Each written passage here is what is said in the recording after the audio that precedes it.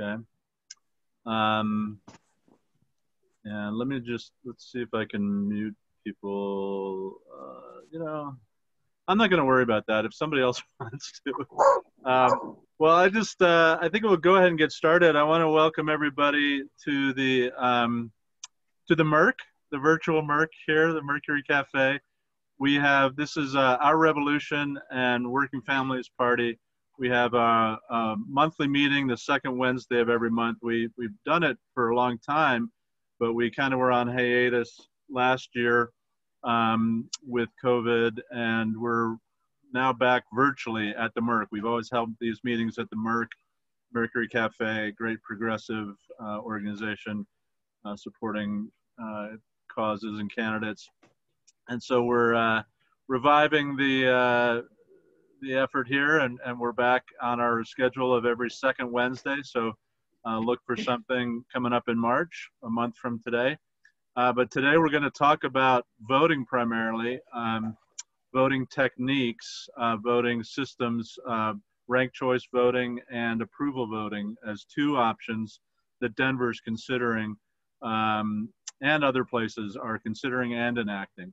But before we get going, I want to introduce, and I'm Owen Perkins from Our Revolution. I want to introduce our founding member from Our Revolution Metro Denver, Nita Lynch, to start us off and just get us going this evening.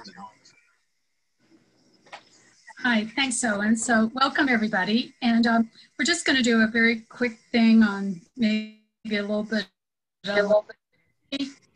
because we've had so much serious stuff going on. And even today was serious. I watched the hearings and pretty emotional. So I know there's probably not anybody on here who didn't see the Bernie memes with the mittens. But it might be fun, right? Or is there anybody who didn't see them? So we thought it might be kind of fun if we we have about 6 of them, I think, 5 or 6, to kind of scroll through these and take a look. So here's one, and start thinking about what you think is your favorite. So there's one of them. Now, I don't know, some of you who don't watch TV might not know the significance of this one. Okay, you want to go to the next one, Owen? Oops. This one, if you've been in Denver a long time, you know what this is. And actually, they called it Casa Bonita on the memes. So that's number 2. Now, this needs no introduction, right? We'll never forget that time when the bird landed on Bernie's podium. That was just, I don't know. So that's number 3. This is number 4.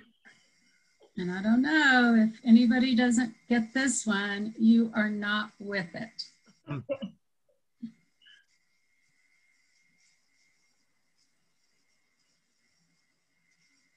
Okay.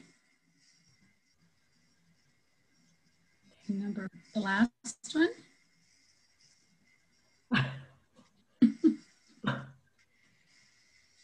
Okay, so Owen, do you want to go to that next screen that I think has them as a composite? So if y'all would just look at these and think about, and I know there are some that are better, we all had favorites, but think about which one of these is your favorite that you would vote for. 1, 2, 3, 4, or 5. And if you're on visual, we thought maybe the easiest thing is maybe just to raise your hand. So how many people were, oops, can we go back? Well, we can't see them raising their hands if we're on that screen. And how do we want to vote? Do we want to use approval voting, or do we want to use ranked choice? You know, I actually thought about that this would have been a good chance to practice them, but I don't think we'll do that. Okay, well, I don't have it in front of me. So number 1 was the chess movie, chess show. Okay, I think I saw Owen vote for that. Anybody? Anybody raising your hand for number 1? Okay, we have 2 people. 2, Anybody? okay. Okay, and then the second one was, I can't remember what the second one was. Second one was Cafe. Oh yeah, Casa Bonita. Casa Bonita. One. That's me. Okay, one for that. Okay, number 3 The was birdie. the Bernie Bird. Bernie Bird. No votes. One. Oh, one vote. Okay, number 4 was Schitt's Creek. Schitt's Creek. 1, 2. I see Okay. 2. Okay, and then number 5 was The Wardrobe. 1. Then. See, I think what this shows us is we need a different system of voting. I Yes, think it is proof, because we get a tie and then we'd have to have a runoff, and I think there is absolute proof of that. So would somebody, okay, the ones that won were, what were they again? I'm trying to think. Was The last one. Yeah, Schitt's Creek. Schitt's Creek, and I think the first one. I think there were 2 on the first one, yeah. Okay, so why did you vote for the first one, the chess TV show? Who voted for that, and tell us why you just thought that was the best? I did. I can't really explain it because I don't have, I'm short on my little green pills and I'm not acting the way I need to. So all right, you don't have to defend your vote. Okay, what about Schitt's Creek? Felix, I think you voted for that.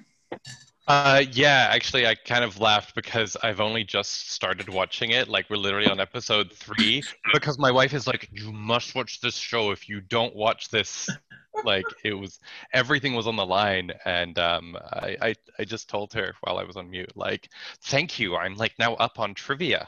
Okay, Funny. good. Well, thank y'all for doing that. And I think we do need to remember humor and levity, and thank y'all for doing that. I'll hand it back to you, Owen. Okay. Gary, do you have your slide ready? Or? I have a flaky internet connection tonight, it appears. So I'm actually on using the phone for audio. Okay. And because of the poor connection, I'm going to leave my video off. No problem. So if you could share the slide I sent you. Okay. I'll just take a couple minutes to speak. I'm Gary Todd. I'm one of the co-leads of ORMD. I want to thank everyone for coming tonight. And I just have a very brief announcement. Some of you may have completed a recent survey we sent out asking for member input on priorities for our issue advocacy this year. So as most of you probably know, ORMD puts a lot of effort into endorsements when we start to get into campaign seasons. And prior to that, particularly in off years like this year, we're going to try to put some energy into issue advocacy. So we did a survey asking for input on what we should prioritize. So there's so many important progressive issues, we just don't have the resources to address them all. And we identified 3 based on that input: Medicare for all, Green New Deal / environmental justice, and campaign finance reform. So we are going to be formulating action campaigns, working in collaboration with organizations that go after specific issues and provide some infrastructure where we can, provide avenues for our members to get involved. For instance, on Medicare for All, we're going to be collaborating with National Nurses United, which is leading an effort in support of Medicare for All legislation, which is going to be introduced probably in the next couple of weeks. And we'll be planning to join their phone banks and actually hope to set up some of our own phone banks to reach out to Colorado's representatives and make sure they know how important Medicare for all is to the citizens of Colorado. And we'll have similar actions planned relative to the environment and to campaign finance reform. So if you don't get our newsletter, send a request to our Revolution Metro Denver with r.revolution.metro.denver@gmail. You can see on the slide, or follow us on Twitter or our Facebook page, and you'll see what we're up to. We hope you'll join us and volunteer as much time as you can into these efforts. Thanks so much. And thank you again for coming tonight. Thanks, Owen. Great. Well, just Kaylee, I'll give you a heads up that you'll be up next, and so if you get ready to share your screen. And let me just set this up a little bit and introduce our two guests. We've got Kaylee LeQuay, the community organizer from Denver Approves, who's going to talk to us about approval voting to start off with. And then Emma Donahue, the political director from Ranked Choice Voting Colorado, will talk to us about ranked choice voting. And I just want to give just a half a minute of background. Denver does hope that the clerk's office, I think, has a goal of putting something before voters this November to change our municipal election voting system. They're still in the process of rolling everything out, but they're considering going to approval voting, considering going to ranked choice voting, considering going just to plurality voting, which means we wouldn't have any runoffs. We wouldn't need a majority. Just whoever gets the most votes would win. And considering some scenario where there's more time in between elections. The issue that's prompting Denver is that we kind of have a time conflict with our charter right now, that we're required that as a city, Denver, to send out ballots overseas, for example, 45 days before an election. But when we have a May election and a June runoff, the date for sending out the June runoff actually comes before the May election. So we're trying to find solutions in Denver that would, solve that charter time conflict and put us back in sync and give us the best possible outcome, and maybe different factors that would go into that, saving costs perhaps, finding the best time to do it. But two of the primary alternatives are approval voting and ranked choice voting. So we're going to take 20 minutes from each presenter, followed by 10 minutes for each presenter of questions. So a half hour total on each for an hour total altogether. And so we will start with Kaylee. If you're ready to share your screen, go ahead. And I'll give you a 2-minute warning when we're getting close to the end, but go ahead whenever you're ready. All right, so here we go.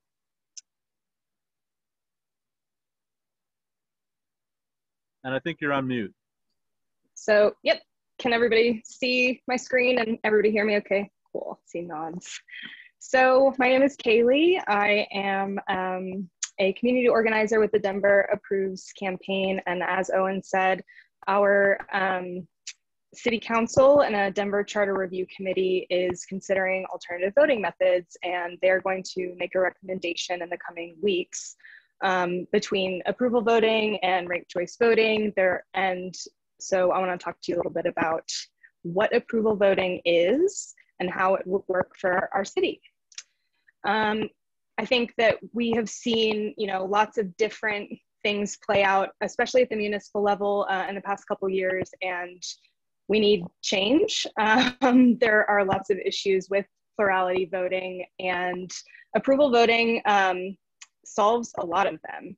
I think, you can always vote for your favorite candidate, whether they have a good or, bad chance of winning. I think the electability argument is, something that encourages negative campaigning, and we don't have to deal with that when you can vote for every candidate that you like on the ballot, and you can truly express your viewpoint and have a say in more ways than one. you can more fully express how you feel. You can vote yes or no on every candidate if you want to. And it gets rid of this idea of third-party spoilers and voting between the lesser of two evils. Approval voting greatly reduces the risk of this vote splitting problem, especially among similar candidates. We have, differing ideas, and no city, Denver specifically, is a monolith. But winning candidates will have broader support from voters, a true consensus, and more people will be satisfied.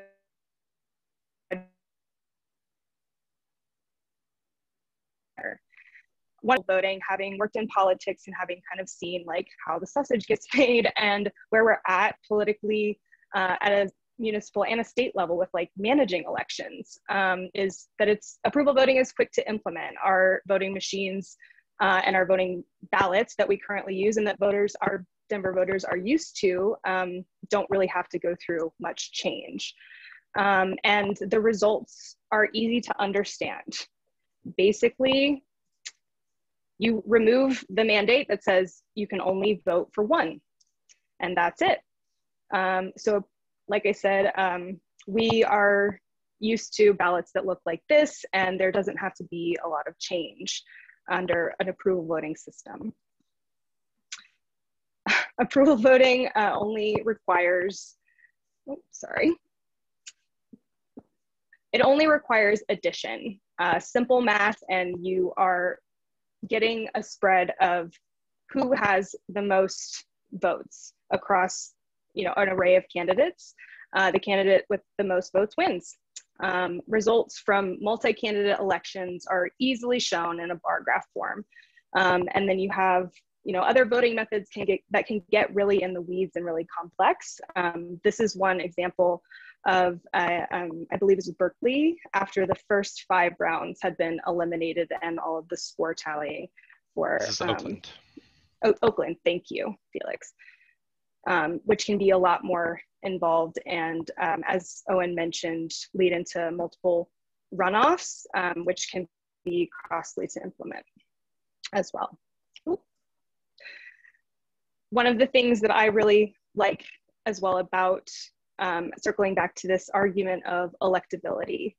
Approval voting eliminates the barriers for new candidates, and our current system, as we know, can create barriers to entry by giving new candidates really, really artificially low support, which is a consequence when we are afraid that, a candidate might not be as electable, or they haven't raised as much funds, et cetera, or, it's a long shot. But we've seen, mavericks and progressives truly, show on a national stage, like Cori Bush, underdogs like AOC, that change can happen. And one of the things that I know I'm really excited about that's happening in Denver is the passage of 2E, and approval voting is a really, really wonderful complement to that, I think. As we saw, y'all were talking about Medicare for All, Green New Deal, a lot of Bernie's policies, they're widely popular. Progressive ideas are popular. And when you have something like approval voting and candidates who share similar platforms are in a race with people who share that ideology, you're incentivizing, what really sets them apart, and, not just making empty promises, because approval voting means that you have to you can't tailor your message and ignore wide swaths of voters. You have to, talk to everyone in the city of Denver. And it puts an emphasis on genuine campaigning rather than, unambiguous, like vague, lofty claims, excuse me. It is cost effective, as I mentioned. This is a brief screenshot from our own Secretary of State after a brief overview of what it would look like. Our voting systems are capable of tabulating and reporting results. There would definitely need to be updates, but as I mentioned, people are used to, a ballot that looks the same, that we just removed that mandate to just vote for one. and we can do it already. And as I mentioned before, you know, with COVID and mail-in ballots, Colorado already has really strong voter laws. I've lived in other states, and I love and always look forward to voting in Denver.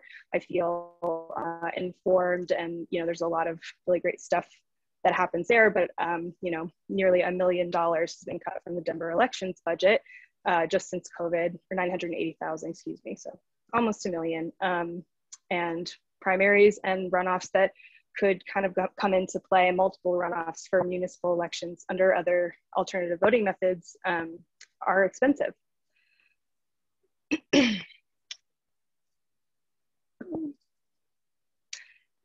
And as I mentioned to E before, you know, we want change. Denver voters want change and fair elections. This graph at the top, you know, shows that, you know, I think some of the problems with our current system, you know, campaign finance reform and getting money out of politics and entrenched incumbents, you don't have that with a more fair, open and transparent system that Denver is trying to build with approval voting. And so I think it would be a really incredible complement to something like 2E, where, you know, we will have a more even playing field to, you know, truly see what Denver voters want. So it is transparent, it's flexible, it's easy to understand. And it has been successful in many other places. Fargo, North Dakota became the first in the country to hold an approval voting election in June of last year.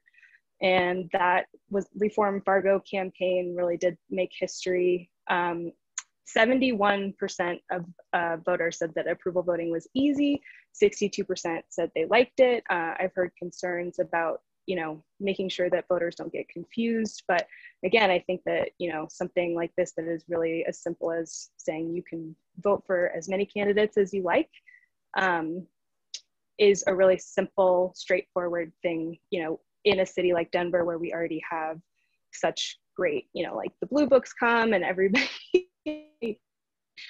they do a really great job of informing voters for changes, potential changes like this. St. Louis in November of last year voted overwhelmingly to implement approval vote splitting, and one of the least favorite and preferred candidates actually taking it for their mayoral race. So 68% of St. Louis voters supported that, and it will vote next month using approval voting for the first time, which is super exciting. There are many campaigns that are getting up and running in large cities across the US and entire regions. And yeah, I'm really excited, and I hope that Denver becomes the next one. This is one of the St. Louis candidates, and when I mentioned the vote splitting issue, you know, this is really what it comes down to. And I think that approval voting can still, it shows us what a true, you know, consensus and democratic access to our system looks like. You don't have, you know, this third party spoiler candidate where an actually not very popular candidate takes it for a number of reasons. And as Representative Rasheen Aldridge says, that's not how our democracy is intended to work. And that is pretty much what I've got for you. And we're gonna go to, I was not paying attention to time at all, but I'm got plenty of time. All right, Felix, what have I missed? Oh boy, I don't think you missed anything. I would much rather people ask questions, and then if we can dive into that, I should introduce myself. My name's Felix Sargent. I'm the chair of the board for the Center for Election Science. That means, you know, I'm not paid to be here. I'm just a big fan of the organization and got involved. But I'm here to answer any more questions because I've been working with Center for Election Science for about 4 years now. And is somebody, one of our co-hosts, kind kind of monitoring questions? And does somebody want to, Anita, are you monitoring questions? No, I'm not. I'm not monitoring, but I just. Well, I'm looking and I'm seeing a lot of comments and opinions. I'm not necessarily seeing questions, but I will ask a question. Since you're out speaking about this, what are sort of the concerns that you see raised or some of the cons that get brought up with the approval voting?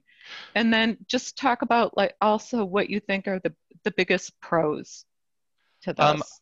I think the first thing that we get is, well, what about bullet voting, right? That's the first thing people come out of the gate, which is if you're just going to vote for one, like if candidates are going to encourage people to just vote for them and then not, you're not going to get any of the advantages of approval voting, so it's not worth switching to it. And there are two really big reasons that that's wrong. The first and foremost is candidates can encourage people to do whatever they like. That's not necessarily how people vote. And we have proven results in Fargo, North Dakota that people use the option of being able to vote for more candidates than there are seats available, so that they're able to fully describe their opinions about saying like, these people are fine, these people aren't fine.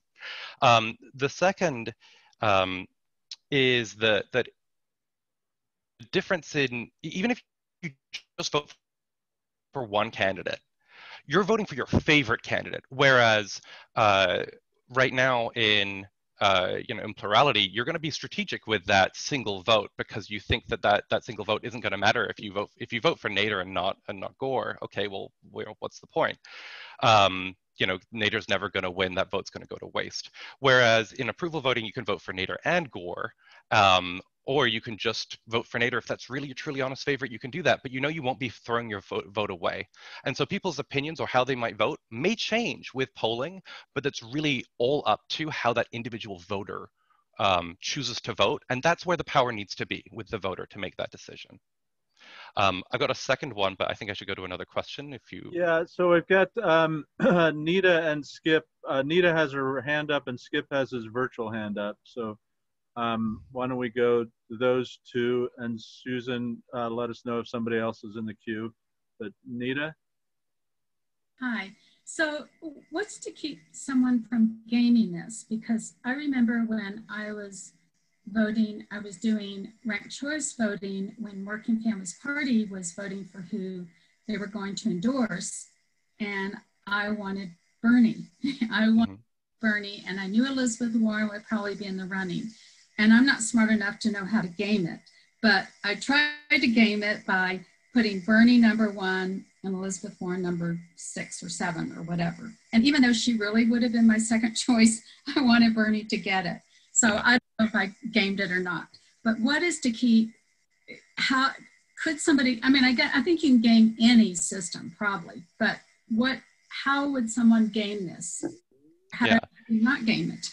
Well, the nice thing, the reason why the Center for Election Science, after studying all the various different voting methods that were out there and had been theorized, had gone to approval voting was that your honest and your tactical choices are the same under approval voting. If you only want Bernie and there are 100 candidates out there, in a theoretical election, but that's the only person you want, great, vote that way. It's not a problem because every candidate is independent of every other candidate, right? It is, just because you have, one friend over here doesn't make this other person any less of a friend. So you just say like, okay, well, who are all my friends? You're not voting for your favorite. You're giving a thumbs up or a thumbs down to every single candidate. And that's nice because that means that when the candidate gets their results, they say, hey, I have 76% approval. And okay, great. That's 76% of people approve of you. That's your score. It really couldn't be simpler. And so there's no way to strategize about it. I suppose in your world, you would be asking yourself the question where, well, I like Warren and I like Bernie. Should I have to approve of both of them? And it does come down to the polls, right? If Bernie and Warren are neck and neck, you should vote for your favorite and you shouldn't vote for Warren because you want there to be a difference there. If Warren's if Bernie's like way in the lead, but you also like Warren, you can give her a vote. That's no problem. you know, it's up for you to decide that. And ultimately, you need to be comfortable with that at the end of the day, one of the candidates who you approved of got elected. And that's ultimately what we want. And what we see is people getting elected with much higher numbers than when they try to divide up the pie. Okay, Skip, you're next, and then Noah, you're on deck. Sure, thank you. Just a little background very quickly. State Party approved alternative forms of voting for this set of reorgs, including approval voting and instant runoff voting, which is a form of ranked choice for the counties to proceed with if they chose to do so. Some of the larger counties that have to that have more than one or two people running for the same position and also need to fill a number of positions on what we call the state central committee, which is the governing Congress of their state party, have chosen to use approval voting. So Jeffco, and I believe Denver is, El Paso did, a couple of other counties did, primarily because they had to fill more than one slot on the same ballot. They were using SurveyMonkey for the most part. A lot of this is happening primarily because of COVID, so we can't have any in-person meetings. My question to you is, if you've got, for example, 8 positions that you need to fill, and you've got 24 people running for those 8 positions on approval voting, what most people are doing is they're just simply marking off the 8 people that they prefer. Now, that's what we are calling approval voting. Is that approval voting to you? And is there a different way to do that that would be approval and still be workable? I guess I'm looking for alternatives because I'm one of the guys that's in charge of making sure that this thing works. Yeah, so it depends on what the role of the committee is. And generally when you're electing a council or a board, then one of the things you're looking for is a diversity of opinions, right? And with that, you should go for a method that is proportional, which says that, like, you know, every group of people deserves a seat, right? It's not about, let's say you have a block of people that are 60% of the population, they all vote the same way, you know, if they all vote the same way, then whatever they want, they'll get, right? And that can be pretty bad. So having a proportional method is something that'll make that much more effective, which says, you know, once the person with the most votes gets the first seat, everyone who has been satisfied, they can take a step back and let people who haven't been satisfied elect the next person. I can talk to you more about that in the chat. There are some resources there. Is that approval voting, the method that you lined out? So it is only approval voting when there is not a limit to the number of votes that you can emit. So you said that there were 20 people, but there were 8 seats available. Now, if you could only vote for up to 8 people, that is not approval voting. That is called plurality at large, and it is a terrible system for exactly the reasons I mentioned, which is, you know, the majority will fill the entire committee and you won't have diversity on it. Whereas, you know, approval will be significantly better, but it's still not proportional. And proportionality is really what's necessary. Well, I guess I have a follow-up because I guess I need to find out more information. I've been trying to find information about this because we needed to actually have this all done 2 weeks ago. Well, so the Center for Election Sciences, oh, sorry. Let me just say, in the future, it would be great. I'm going to put my email in the text and you can send me stuff, okay? Absolutely great. I mean, this is why the Center for Election Science was founded, is that there needs to be a resource available for this kind of information. Perfect. Okay. And then I think we have time for at least one more question, right? And I think that's Noah. We got more time than that if we need it. Okay. But I've got a question too, my hand. Okay, Noah's had his hand up, so you're next. Hey, Susan. Can you hear me okay? Yep. Great. So yeah, I'm kind of new to approval voting. I'm very familiar with ranked choice voting. But so maybe I'm not fully understanding it, but I'm having trouble understanding, like, take the scenario of Nader, Gore, Bush. And so let's say I really support Nader, and I don't understand how, if we had approval voting, I wouldn't be throwing my vote away if I just voted for Nader. Because, you know, I guess maybe it's under the assumption that with that system, he doesn't, you're not thinking of him as unelectable in that situation.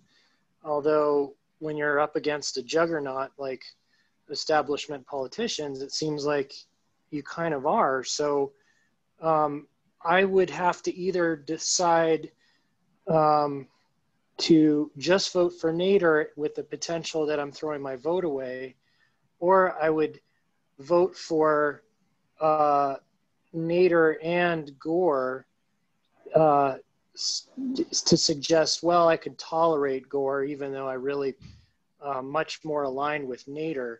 But it doesn't seem like there's really a way to differentiate.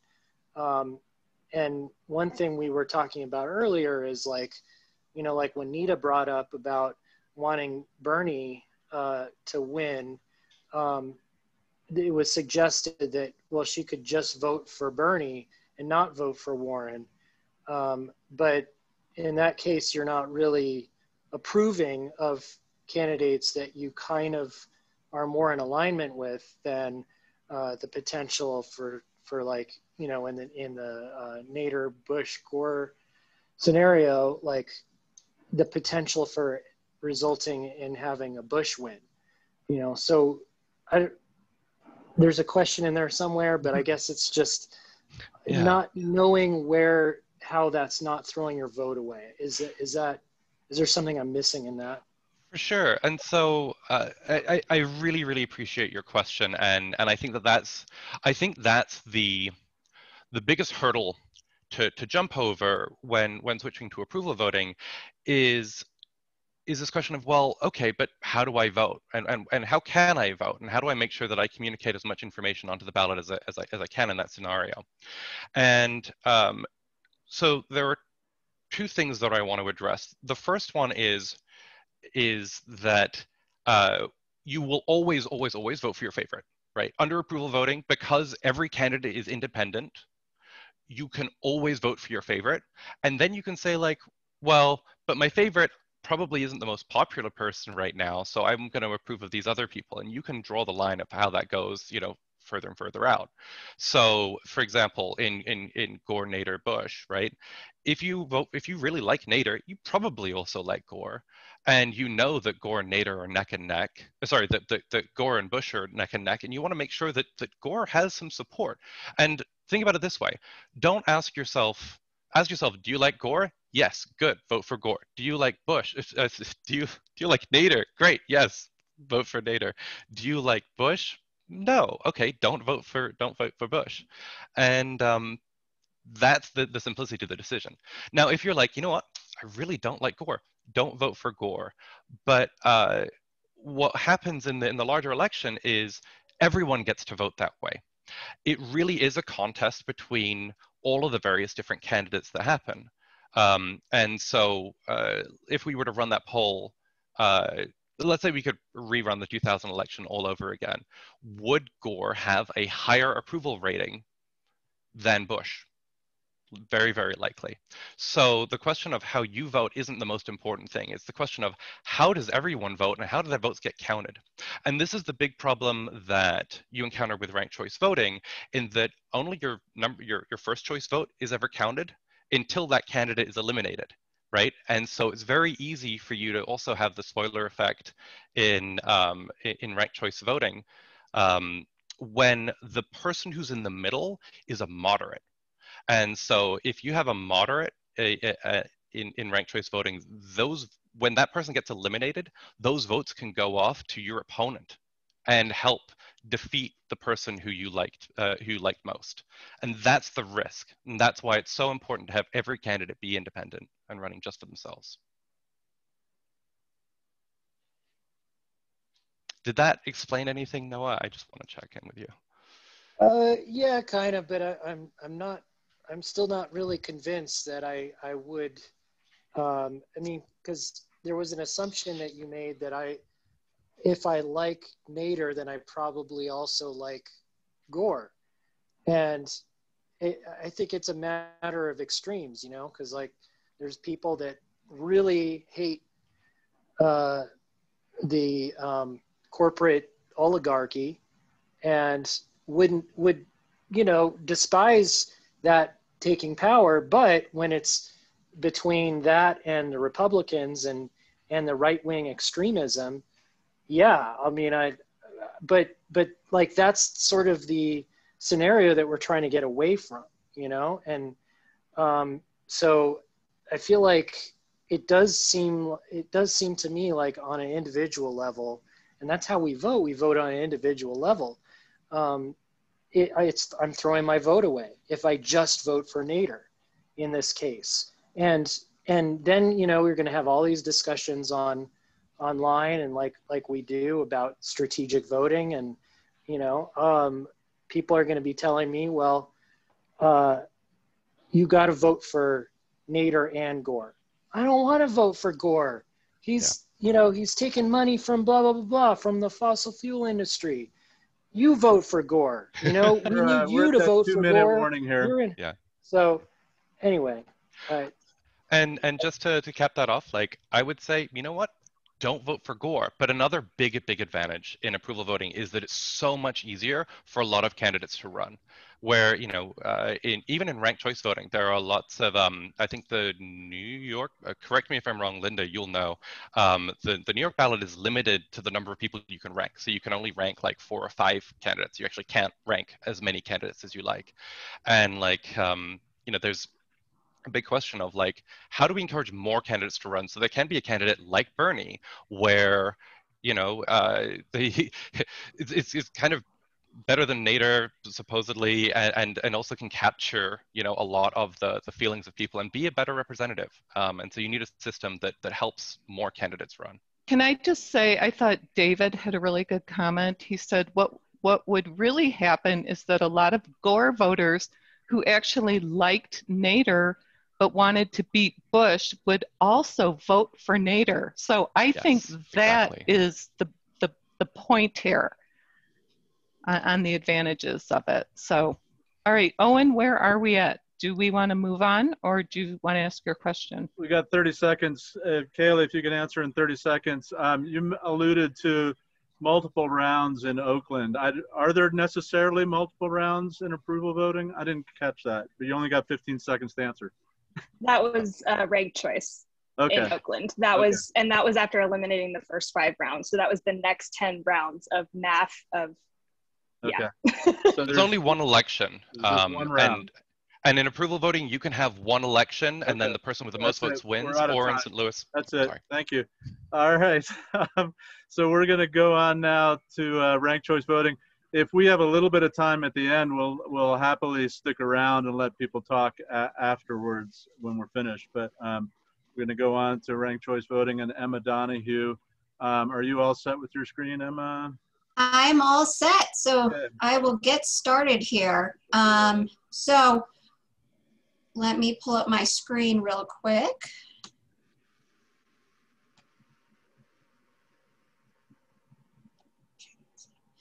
Okay, so ranked choice voting. So the first thing we're actually going to do is we like to actually show how a ranked choice voting ballot works and how the election works. So I'm going to put a link in the chat. And if everybody would go fill out, of course I lost the chat, there's the chat. If everybody would go fill out this ballot real quick, we can show you how a ranked choice election works out. So I will give everybody a minute to rank your favorite candy is what we're going with tonight. So in the old days, we used to do this in person. We would bring the candy. It was a lot more fun. I'm sorry, I can't send you candy through the screen. But if everybody could just do that real quick, and then we'll get started.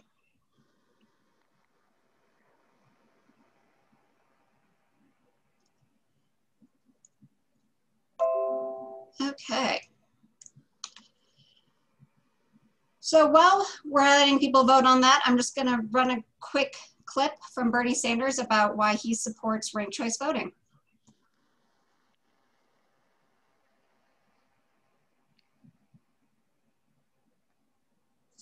So there's a lot of people in this room who've been organizing to get ranked choice voting in New Hampshire and in other parts of the country, including Massachusetts, after Maine took the lead in passing ranked choice voting and having an election recently about that.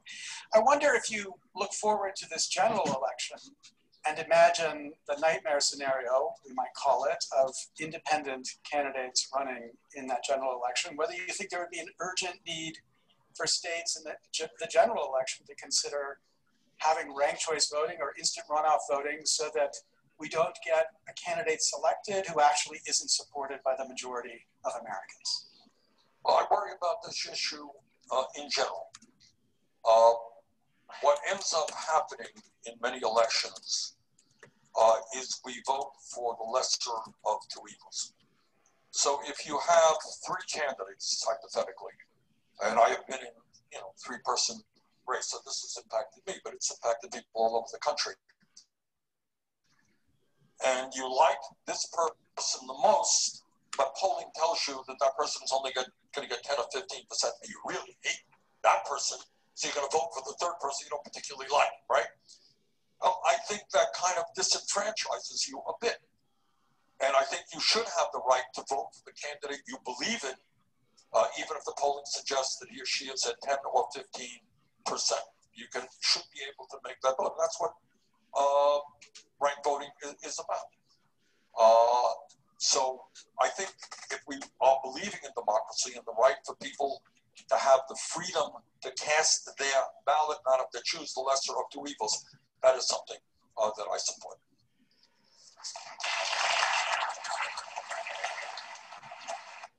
Okay.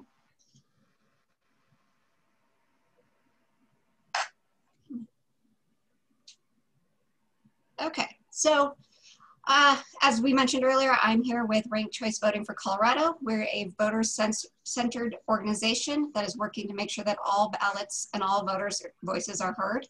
We're a nonpartisan organization. We try very hard to make sure that we are representing all voters and not parties, and we are also a nonprofit. So what is ranked choice voting exactly? There's many ways to rank things. Oh, did not mean to do that. There are many things to rank things, but we have a very specific version that we are referencing to when we talk. It's a instant runoff voting, so IRV in a single winner election. So that is where your candidates are eliminated, so you get somebody who has over 50%. The other version is single transferable vote, which is how you do a ranked choice voting for a multi-winner district. So if you have two at-large seats open and you're electing both at the same time, you use an STV system in order to get that representation. So ranked choice voting is not any method that involves ranking. These are the standards we're working with. There has been some talk that Denver at one point used Buckland voting back in the early 1900s. That voting method was eventually disbanded because it was found to not be constitutional. One vote per voter. So this is a system. So we just want to, lay out where we're starting with and get everybody on the same page. So what is ranked choice voting? It frees voters to vote for the candidate of their choice and feel secure about it. So in this election, we have chocolate, chocolate chip, and peanut butter. And so my first choice is chocolate chip. Second is chocolate, and I guess I'll take the peanut butter if it's all I got. I'd rather have a cookie than no cookie. So that's this. I did see a question in the chat about write-ins in a normal election, and this is how Denver would set theirs up. There would just be a fourth box underneath the peanut butter that said write in, where you could write your name, and it still have all the columns for your choices for second, third, fourth, etc. And you would rank that candidate just like you did any of the ones that were pre-printed. So what makes the tally more fair? So our CB requires that there is a majority consensus. The candidate has to get 50% plus 1 in order to win. So in our first round, we see chocolate got 35, chocolate chip got 25, and peanut butter got 40. Nobody hit that 50%, so we eliminate chocolate chip. And you can see that those 25 votes get moved to chocolate and peanut butter. So 5 votes went to peanut butter, 20 votes went to chocolate, and chocolate wins at the end of the day. We have a clear majority of the voters who have picked this candidate, and we know what their intent was. This system has been used in the US for over 100 years because it promotes fairness, it protects the integrity of elections by requiring that majority, something that Denver currently does require with the runoff system, and is something we would like Denver to keep having that requirement, but you know, in a cheaper way. It's safer. It helps if candidates drop out of the race. In the presidential primary this year, 150,000 Colorado voters had their votes thrown out because their candidate had already dropped out of the presidential primary before our election occurred. So in an option like that, if you had voted for Pete, or I can't even remember what order they dropped out in anymore, but you had voted for one of the candidates who dropped out long before our election, your second, third, fourth choice would be selected, and you would still have a say in that presidential primary. And more voice. Voters freely rank the candidates and don't have to worry about vote splitting or having, as we've heard talk a lot tonight, having to pick the lesser of two evil candidates because that's the one who has more support, and you really just don't want that other person. It also has some great other unintended consequences, which it creates more debate in the election. Candidates are forced to talk about the issues that matter to voters because they want to be that second choice to voters. You don't want to pick the candidate who was mean and threw mud at every other candidate as your second choice.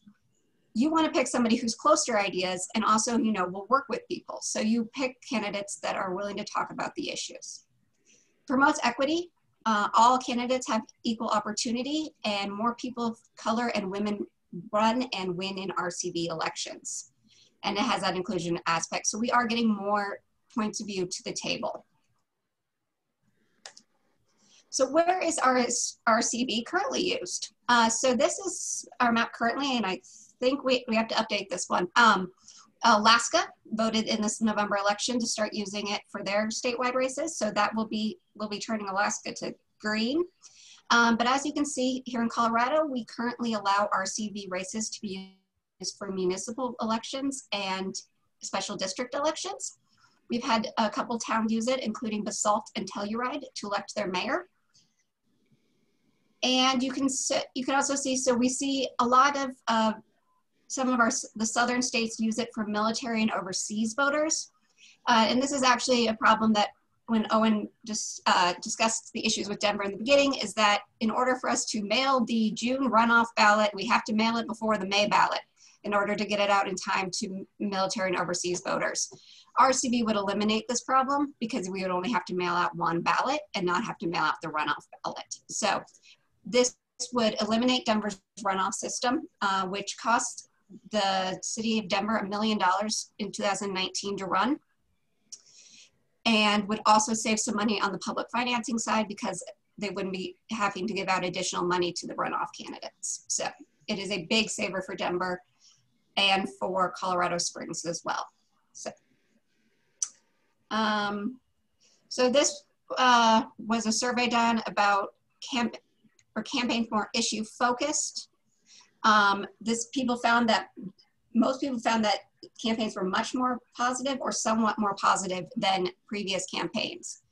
And we have seen this in all races, that as candidates learn how the system works and how to do it, the campaigns become about issues and topics and not about each other, which I think we can all agree gets old after a while. So after Basalt did their election this year during the pandemic, we did a survey asking voters how satisfied they were about the election in Basalt. And 88% of voters were satisfied with how the election system worked. They liked it and they found it easy to use, as you can see.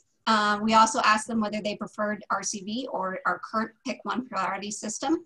And overwhelming, they liked RCV much better than Pick One, which I think most people do. So, and they also said it was easy. 95% of voters found it easy to use. So, and another, so question we get often is, will RCV confuse voters? It's a new system. It looks different on the ballot. You know, we want to make sure that everybody is able to express their voice and their vote. So the data we have found that our voters have not had an issue with RCV around the country. A survey out of Santa Fe said that 87.4% of voters had a favorable opinion of the ballot they used. We've also found that there actually spoilage rates of ballots go down in an RCV system. People find the grid easier to look at than sometimes just the row of names. And so you don't have that where you meant to circle the bubble for candidate B, but you missed, you know, read it and you circled for C instead. So it makes it an easier voting system. And will voters like it? 95% of voters have been satisfied with their RCV experience so far. And here is some data about Minneapolis. They have been using RCV in their municipal elections for quite a while now. And so we have some good comparison data. And as you can see, people are finding the system to be simple. Less people keep finding it difficult as it gets used over elections. And the support for it goes up as well. So support from RCV being continued to use in municipal election has continued to grow through 2017. Okay, and that is where I'm going to leave it, and I will open it up for questions now. I will hit a few things that I know we've talked about. Currently, Denver's election system can handle an RCV election. The software is installed in it already. We just need to get the license to be able to use it. So Denver is able to use this system right away. The city of Boulder voted this November to start using RCV in 2023 to elect their mayor. So they will be the first major city to start, that has voted to actually start using RCV for a municipal election. There is legislation ongoing, that will be going to, there's legislation this year in the State House that will allow for the changes in the election code for counties to run municipal RCV elections in a coordinated election, and to be able to change, as we said earlier, change those rules about being able to mark more than one candidate on a ballot. And yes, I think that's everything. So I will open it up to questions now. Weston, looks like you're the first one with the hand up. Yeah, I had a question specific to, what was it that you mentioned, Buckley voting? That was... it was Buckland voting? Buckland. Okay, and it was taken away because it was deemed unconstitutional because you could vote more than once. Could you elaborate on that and like why that is, and like why maybe approval voting wouldn't fall under a category like that? Because you are technically voting for more than one person, but it is increasing the sum, the entire tally of votes. So I can see how it negates it. But yeah, I don't know. I just have, I guess, hesitancy over believing it would stay in place if there is a concern about like the idea of a vote counting more than once, which it technically would in approval. Yes, so Buckland voting was a similar ranking system to what RCV is now, but the problem was the way this RCV system works that we're talking about today is that your vote is only in one bucket at a time. So we do all our first round buckets. And then when your, the lowest candidate who didn't get, the lowest candidate voted, they're eliminated. So then you go back and you look in that bucket and you pull out all the voters' second choices and you re-put them into the buckets where they belong. So that person's vote is only ever being counted at once, at one time. Buckland voting had, the way they did the tallies, allowed the votes to be in multiple buckets at the same time. So people were voting for multiple candidates at the same time, which then gives them too many votes. So we're rounding up having vote totals that were greater than the votes cast. The people that cast them, right? Yes. Yes, and that's what I'm saying with approval voting. That's exactly what that is. Like, you're voting, you're approving of everyone that you like on the ballot, and then you take the total sum, right? And that's what was explained, at least, right? So if that's the case, then your votes are going to be in more than one bucket simultaneously the entire time. And I would be concerned about the idea of it being cemented and staying in place if, you know, some court ruled that it was unconstitutional. Yeah, that is a concern. There has been no legal challenges to approval voting so far. And so we don't have any legal opinions on it one way or the other. So, but that is a concern. Okay, cool. Thank you. That's just all I was asking. Owen, I see your hand. Yeah, I just got a question. You mentioned having that promotes equity and you get more diverse candidates running. I think you tied those together. Can you explain in more detail how that works? Why ranked choice voting gets a more diverse candidate field and gets you more equity in terms of candidates? Yes, so more equity. RCV gets, it allows people who don't normally succeed well in our current polarity system because of money. Elections are incredibly expensive to run, as we all know.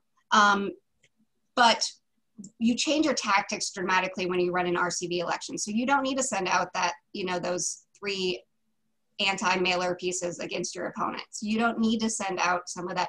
So it allows more people who wouldn't normally, you know, be able to afford to jump into elections a way to do it.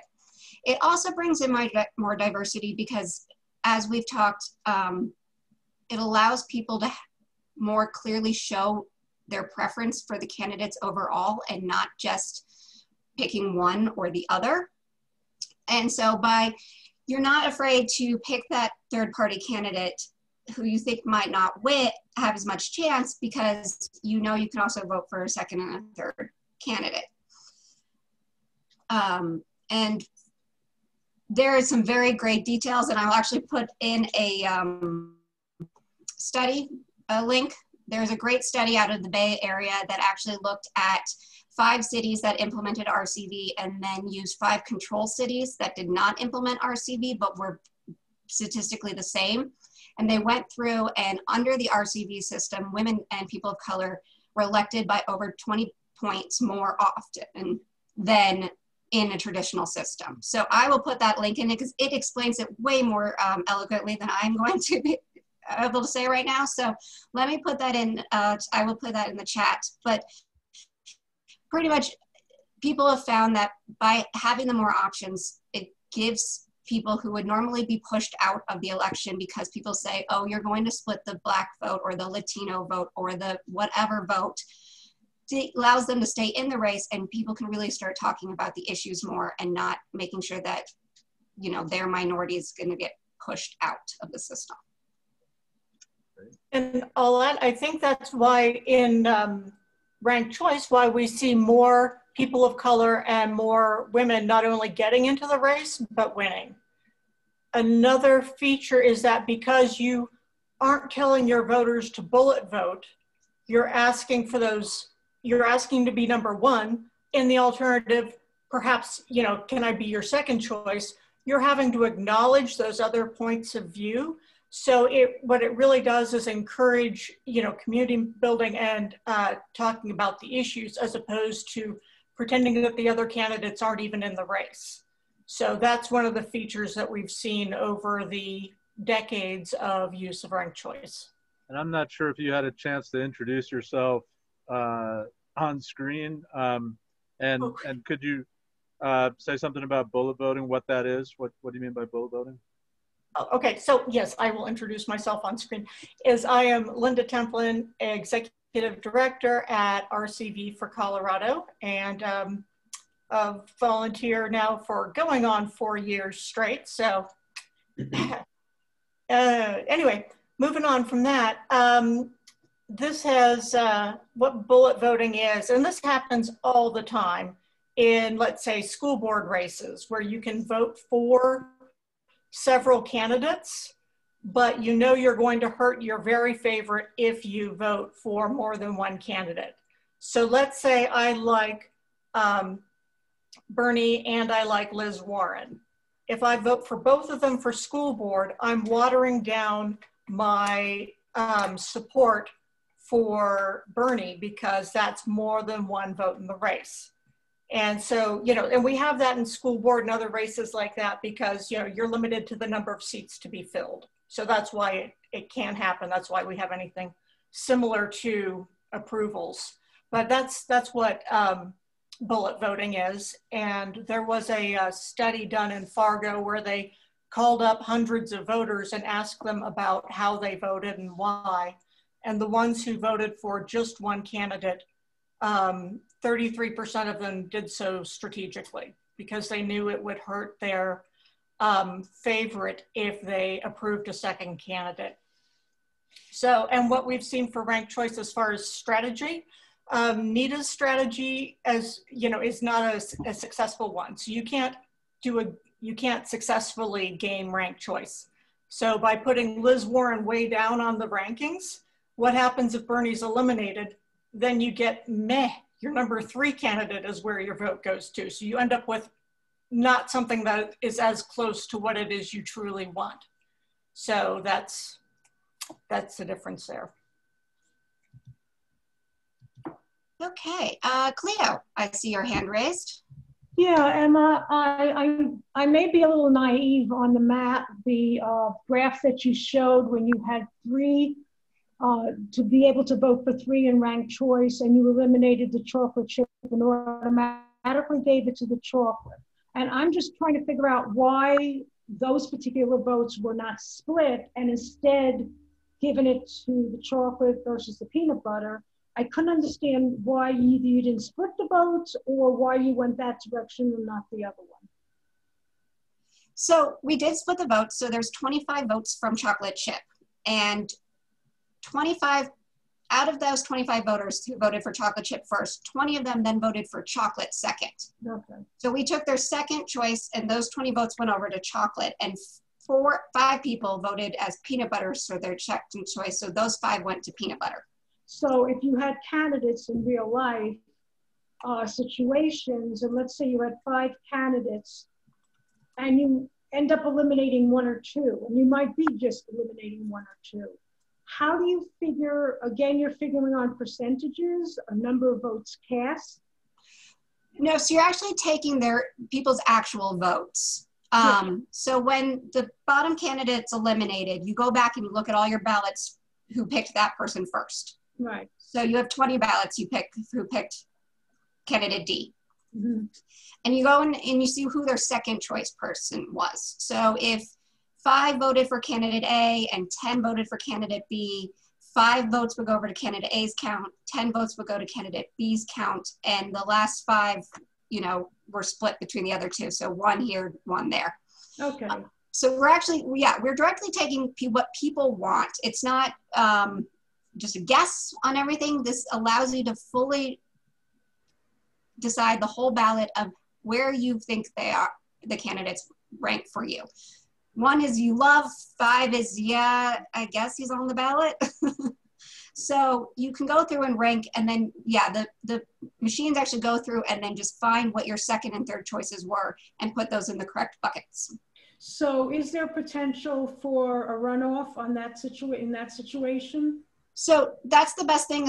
This is why it's called an instant runoff system. So the system just eliminates candidates from the bottom until you get the candidate who gets over 50%. So it does the runoff system automatically. And so we don't have to send out another ballot with the top 2 candidates on it to voters who then, go, but I just voted 3 weeks ago. Mm-hmm. And yeah. don't turn it in, don't, or, you know, they go, oh, I don't like either of these people. So it does all the preferences in one shot. And so that we don't have to go back to voters again and be like, okay, well, now we have these two people. What do you think? Okay. And I will do a screen share again real quick. And I'm going to show the results from our actual candy election this evening. There's my candy.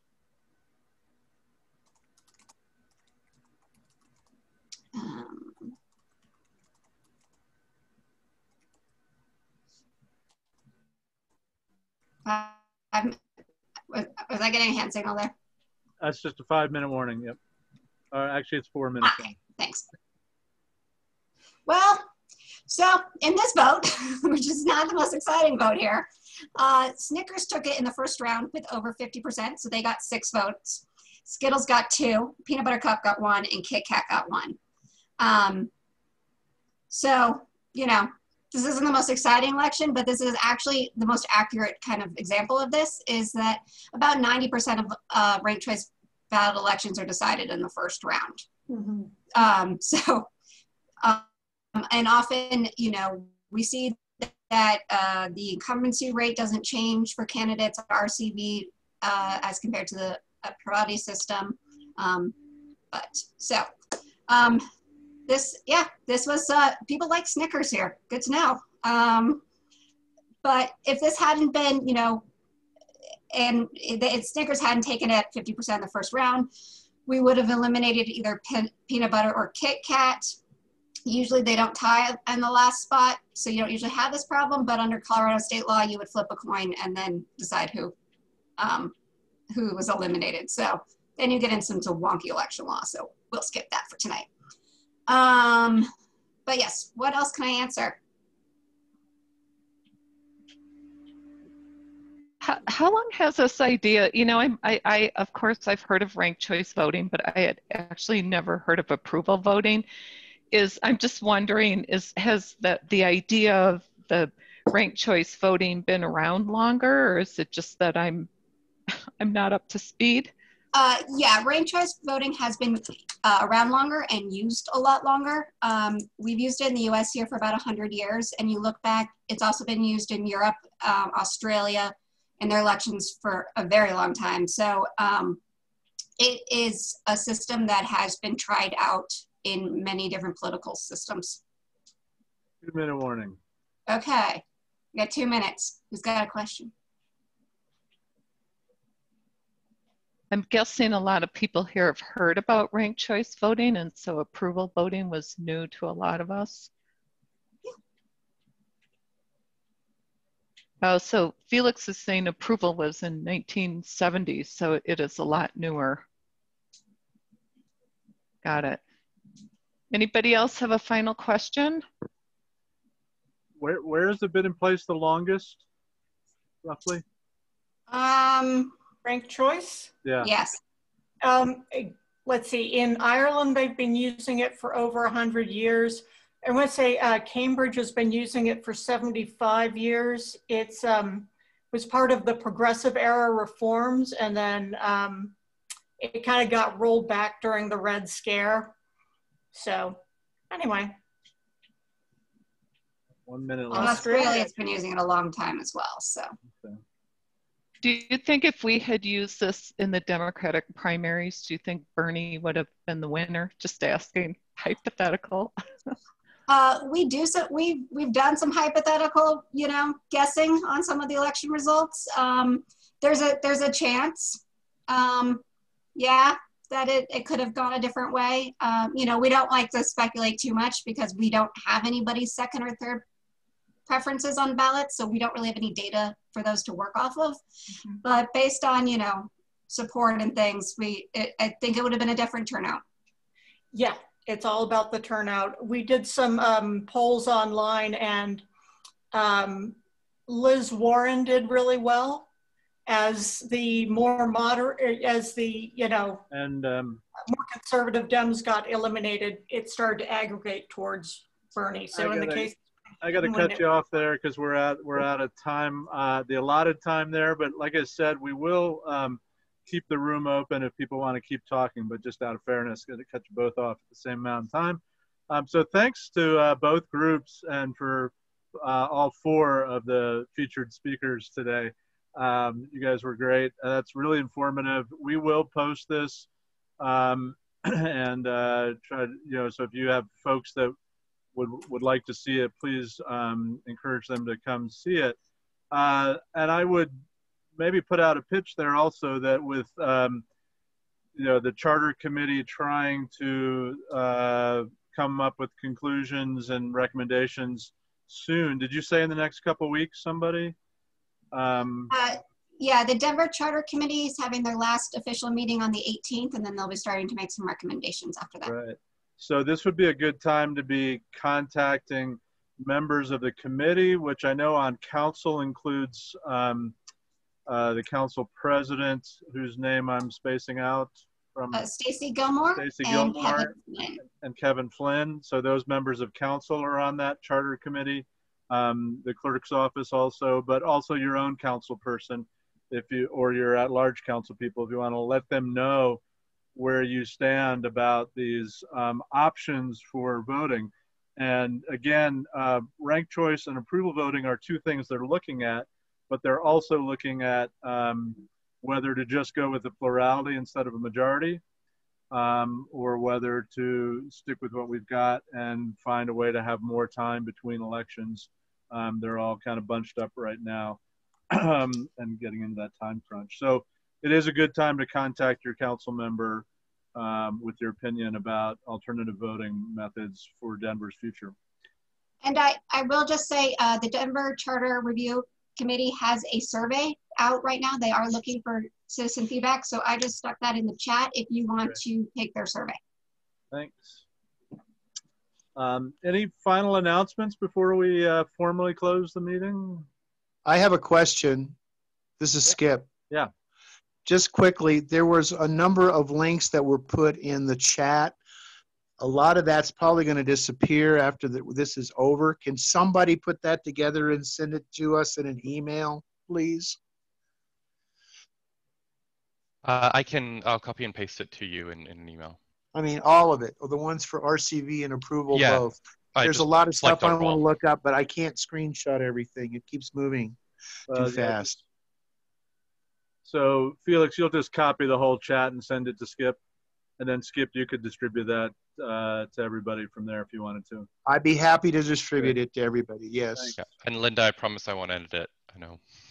I appreciate that. Thank you, Felix. Any other announcements? Please send it out to us. That would be great. All those links. I got some. Thank you. Terry, thank you.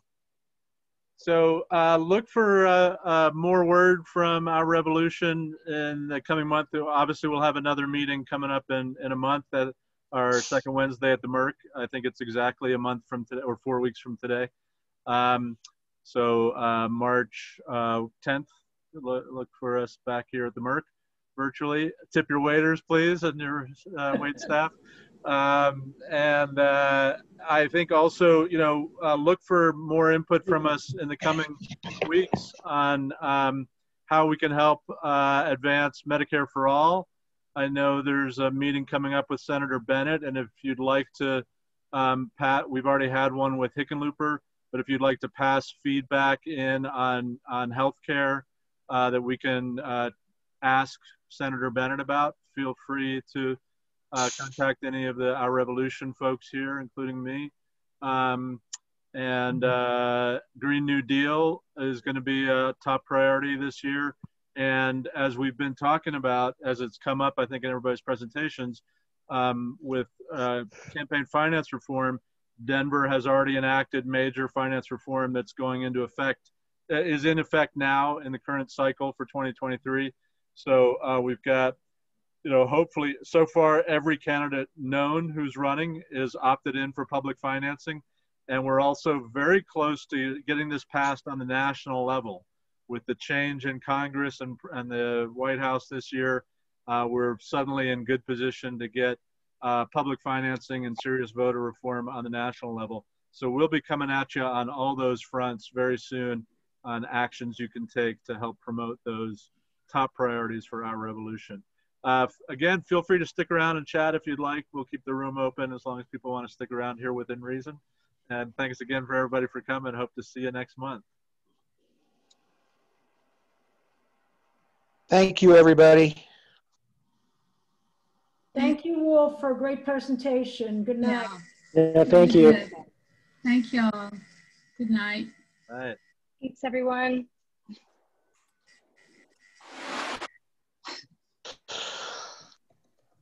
Go ahead and stop the recording.